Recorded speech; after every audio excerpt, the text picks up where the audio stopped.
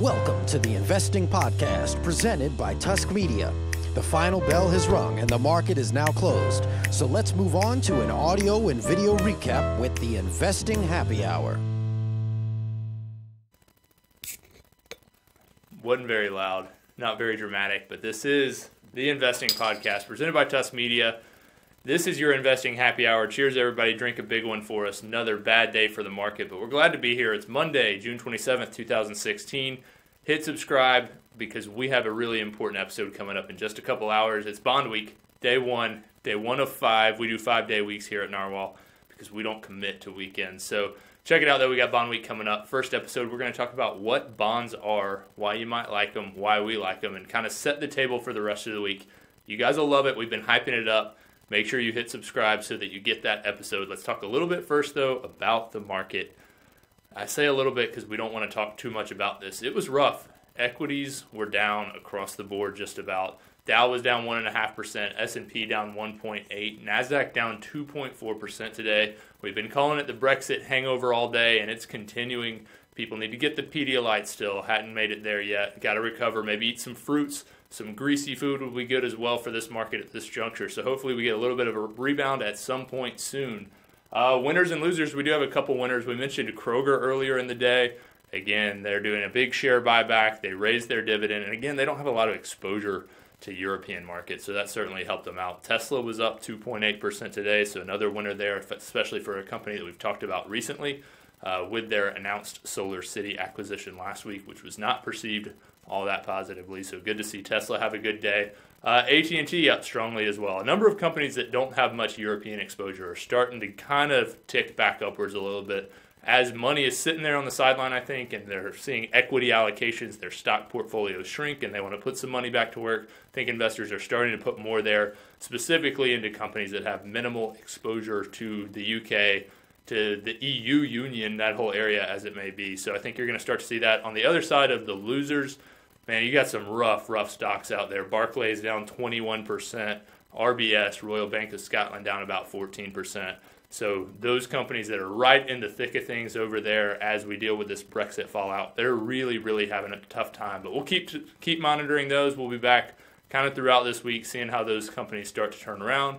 Like I said last week, we do hope this is kind of a short road bump in the grand scheme of things, and hopefully we get a rebound pretty soon. But we're not going to time the market. Keep staying focused out there. People be disciplined. Look for individual opportunities as they present themselves. Don't chase anything. Don't buy the market blindly. We don't think this is one of those situations where you can do that all that successfully because it is so widely spanning the impact of this, and it's not totally known what that final impact will be. Bond Week. We touched on it earlier. Really important episode coming up. That's the good news for the day, really, is that we have such a stellar Bond Week episode going on. Intern Joseph is standing behind the lighting umbrella, shaking his head no. But I'm pretty sure he's wrong. It's going to be really great. It's myself and Matt Burton talking about it. You guys are going to love it. And we've got more good news. We've got two new guys here. Sam Frost and Ben Nye are here. Finally, we've been talking about the new analysts, and we didn't want to say their names until they actually showed up because we didn't want to jinx them. But they're here. So Ben Nye, come on up and introduce yourself. Hi, everybody. I'm Ben Nye. I'm excited to be here in Atlanta. I was a graduate of the University of Washington. I worked for a few years in Eugene, Oregon, and now I'm coming from Pac-12 country down to Bulldog country, so I'm pretty excited about that. I'm excited to see more of you guys in the next few months and beyond that as well.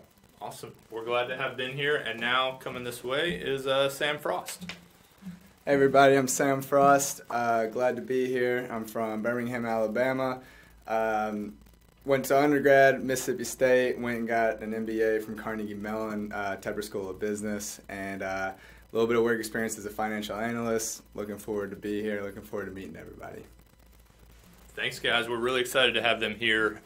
One, they're going to lighten the workload, which is really all they're here for, is just to make my life a little bit easier.